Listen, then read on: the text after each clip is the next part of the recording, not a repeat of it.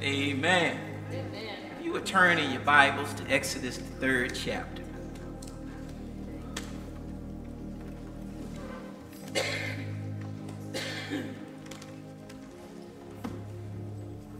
Very popular passage of scripture. Exodus, the 3rd chapter. I'm going to be reading from verses 10 through 14.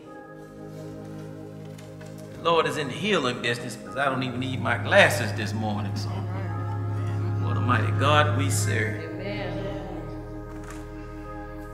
Come now, therefore, and I will send thee unto Pharaoh, that thou mayest bring forth my people, the children of Israel, out of Egypt. And Moses said unto God, Who am I, that I should go unto Pharaoh, and that I should bring forth the children of Israel out of Egypt? And he said, Certainly I will be with thee, and this shall be a token unto thee, that I have sent thee. When them has brought forth the people out of Egypt, ye shall serve God upon this mountain. And Moses said unto God, Behold, when I come unto the children of Israel, and shall say unto them, The God of your fathers have sent me unto you, and they shall say to me, What is his name? And what shall I say unto them? And God said unto Moses, I am that I am. And he said, Thou shalt thou say unto the children of Israel, I am have sent me unto you. What should I call him? What name will he go by? Tell him that I am sent you. I want to talk to you briefly from the topic, why I believe in him. Dear Lord, we thank you, God. We praise you and we magnify your holy name. Bless and move in a mighty way that your people may receive a word from the Lord. Let us encourage a heart, change a life, but most importantly, let your spirit save a soul. In Jesus' name we pray. Amen. Amen. We've been teaching in the Bible study. Part of it is helping Minister Crawford get ready for ordination. A series called What We Believe. And what we believe is without doubt, is factual. We understand the truth of it. We believe that there's power in the Word of God. We believe that God is an almighty God who reigns from heaven above. We believe that God will make a way when there seemed to be no way. In Sunday school this morning, we asked the question and the students answered. And the question was, what would happen if God did not exist anymore? What would happen when the sun just collides with the earth and all of humanity is consumed in fire? How would the light know when to shy away and darkness will come upon the face of the earth? Who would tell the waters to stop right there at the border? And how would we deal with it when all of the depths of the water came raging over all of the land and everything was mixed together and consumed? It's impossible to go on with life if God is not alive. And so we know all of the what we believe. It's without a doubt what we believe. God is real. And he's real in the world today. It's without a doubt that God is three persons, but there's one power that moves and reigns in authority, for God Almighty is our creator. If you've been created by God, he's worthy of an amen. Secondly, we got Jesus, who paid the price when we were not worthy to stand in the presence of God. God allowed himself to become flesh and died on the cross so that the price for sin will be paid. None of us were worthy to pay for our own sin. We got Jesus.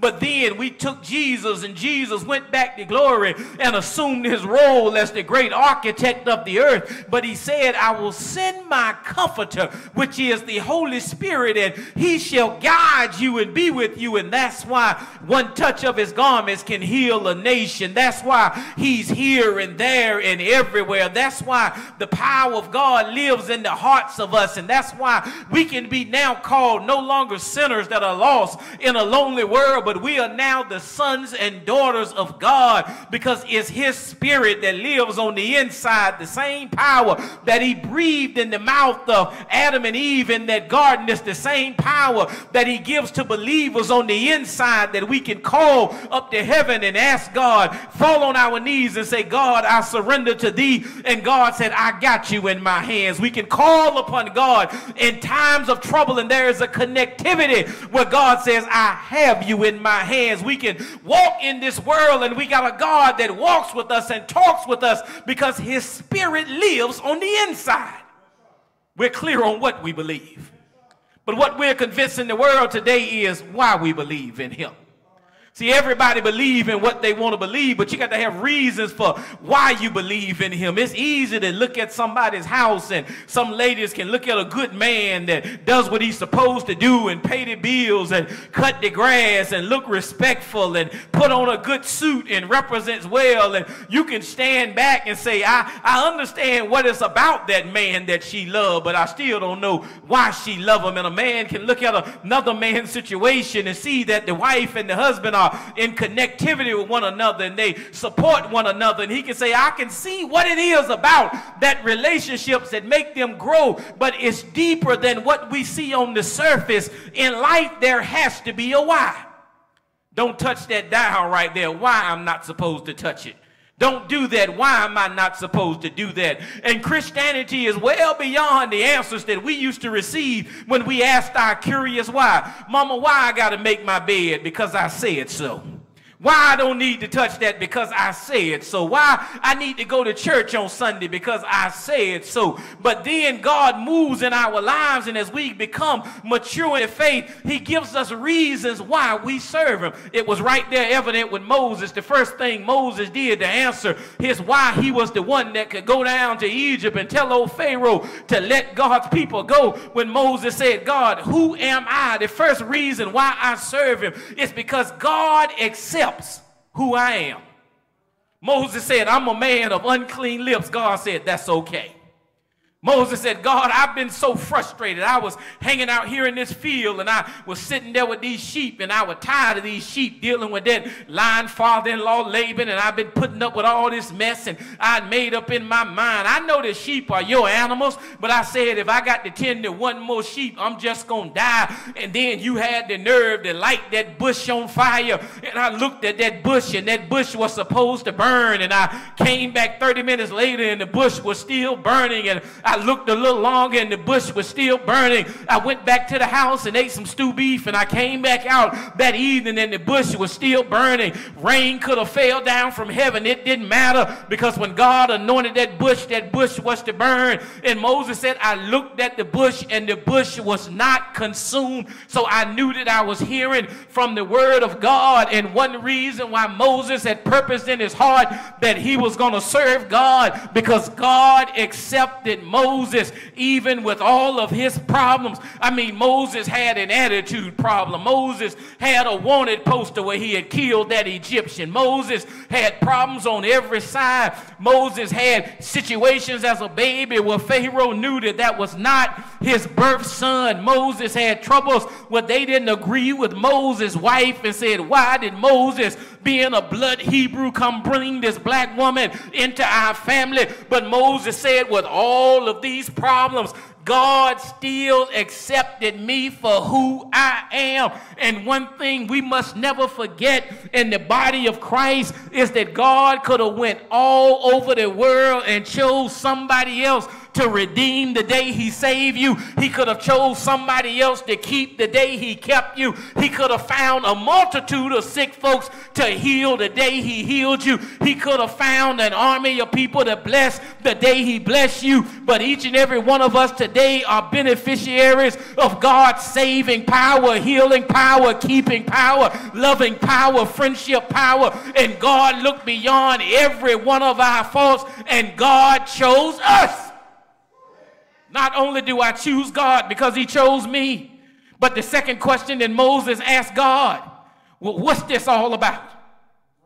How they gonna know that you real, God, when I get down there? God said, go down there and tell them that I'm sent you. Moses said, well, God, what you want me to do? See, the beauty about God is God has a beautiful way of finding what we are capable of, and he puts us to work to make a difference in somebody's life. And that's the reason why Moses built a stronger relationship to serve him. Somebody singing in the choir never thought that you could sing in a choir, but it's by the grace of the Lord that he gave you strength. Somebody's preaching the gospel that never had eloquence of speech, but it's by the grace of God that he gave you power. We've been able to witness to folks that we never thought we could lead to Christ, but it's something about God and his spirit when they come together that they can make a difference in somebody's life. God brings us, when we celebrate July the 4th, we're speaking of when that tea went into that Boston Harbor. We're thinking of when those founding fathers of this nation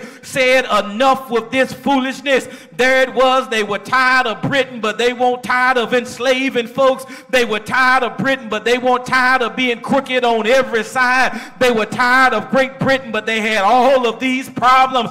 But yet, with all of their weakness and their problems, God still blessed this great nation, and he poured out his spirit so that we can stand up in America with all of her dirty history. We still got a God that bless on every side. With all of the problems that we deal with, Democrat and Republican, we still got a God that says the government shall be upon his shoulders. With all of the wrong that we have done, I'm talking about white America, black America, immigrant America, everybody that's come into this nation has done some wrong. We still got a free-flowing air where we can stand in the pulpit and say, for Christ, the solid rock I stand, and all other ground are sinking sand. Some nations, folks are hiding, talking about Jesus, but we're coming out lifting up the Savior. Some other nations are putting around and moving in tunnels, and folks are being killed for lifting up the name of Jesus.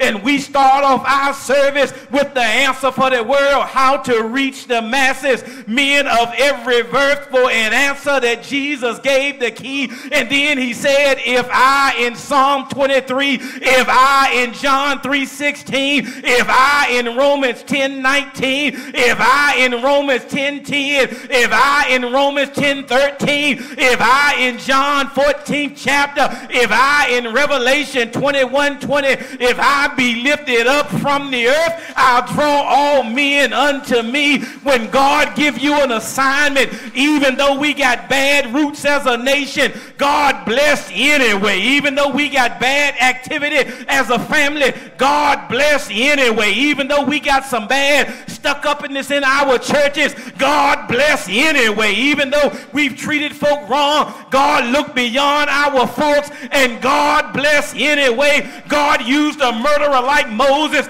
God used a liar like you and us to lift up his name. So Moses said, I believe in him because he's God Almighty, and he looked beyond me, but he gave me something to do. Choir, you don't sing because you need a choir, but you ought to be singing because we are reaching the masses. Men of every birth. Ushers, you don't stand because the doors need to be swung open. We got hinges for that, but you're standing because we're reaching men of every birth. I'm not preaching because I can put together a manuscript, but I'm preaching because when I fall on my knees and hear that voice, I believe that there is power that can make a difference in somebody's life. That's why I believe.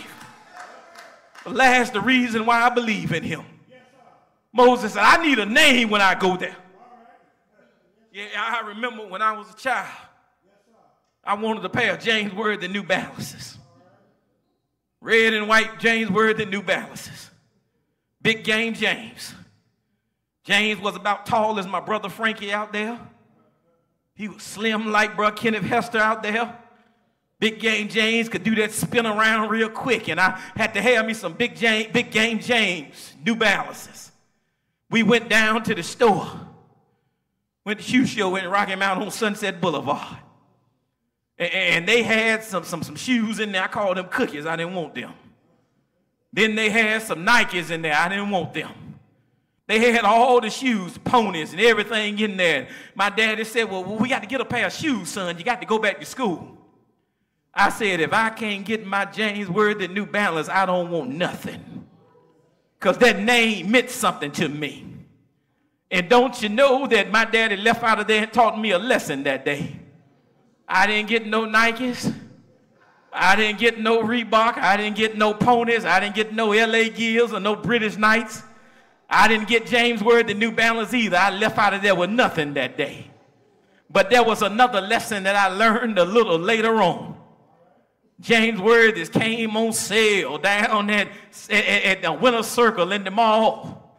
And when the sale came on right before school started, Daddy said, well, God is good. We went down to Tarrytown Mall and got me some big game James red and white New Balance to wear back to school. And I felt like I had been blessed. And there was something about the name of those shoes that moved me on the inside. Well, if a piece of China leather can make me get that excited about going back to school, how good it must be to carry the name brand God in my life that's bigger than any other name. So when you start to worshiping and giving our time and attention to other things, we ought to say, if I can't have Jesus and him crucified, I don't want any other name. If I can't have Jesus and him lifted up, I don't want any other name. I know they may worship and have more people, but I'll take Jesus for mine. I know that folk may have more discipline and look like they're doing better, but I'll take Jesus for mine, because any God that can hold a pattern of who is the creator, he can stand up and say, I am that I am. If there's any God that can say, where did life come from, he can stand up and say, I am that I am. If I can ask the question, who knew me in my mother's womb before I was even born in this world, I got a God that can stand up and say, I am that I am, who holds the keys of life in the palm of his hands. God can stand up and say, I am that I am. That's why I serve him.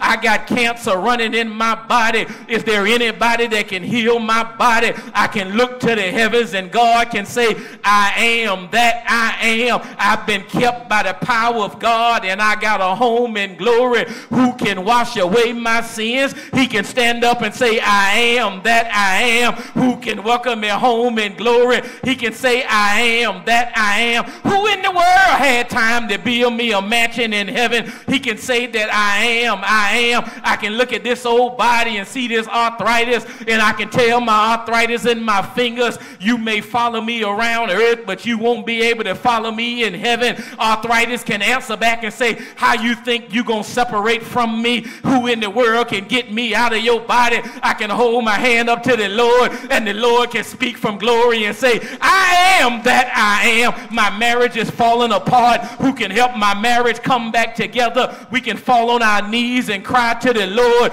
and the Lord can open up the curtains of glory and say, I am that I am. So I'm gonna serve him, because everything I need, what I am not, God can say I am. Everything I don't have, what I cannot provide, God can stand up and say I am. And the good thing about it, when I think about my brother John, when John went over to Calvary and John was reflecting upon what can wash away my sins, John said, I looked up in the glory and I was wondering who in the world is eligible to take the book and open the seals thereof. When I saw that Lamb book of life, it was carved out with blood all on the spine. There were blood all on the pages. There were generations from north and south and east and west. There were black people and white people and Jewish people and Asian people and Hispanic people. There were names and numbers and nationalities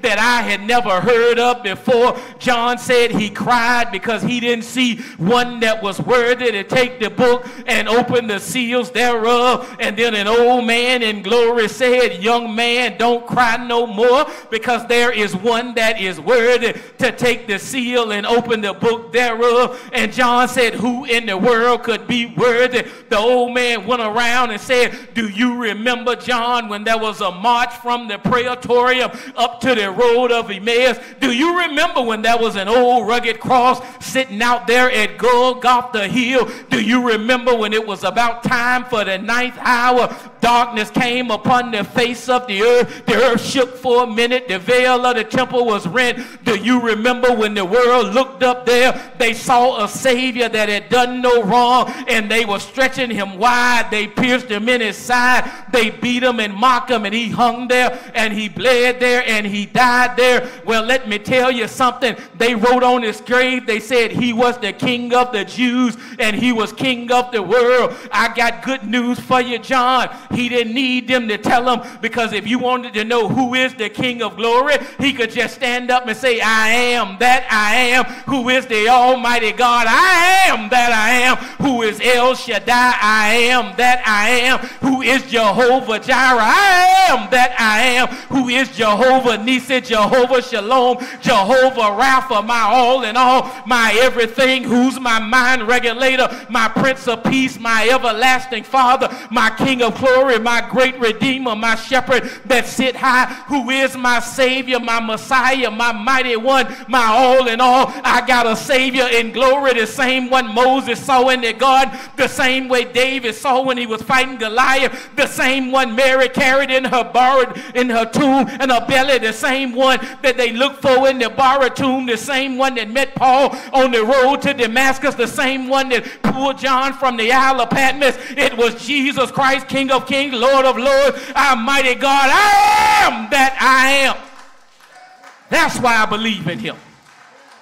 When everything is laid out on the table, what I'm not, Jesus can stand up and say, I am.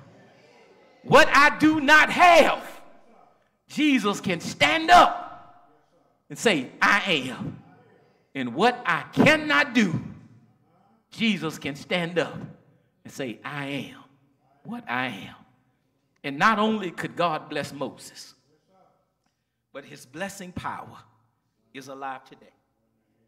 And if you are here and something is missing in your life, why not step out in faith and say, God, I want to give you what's not enough.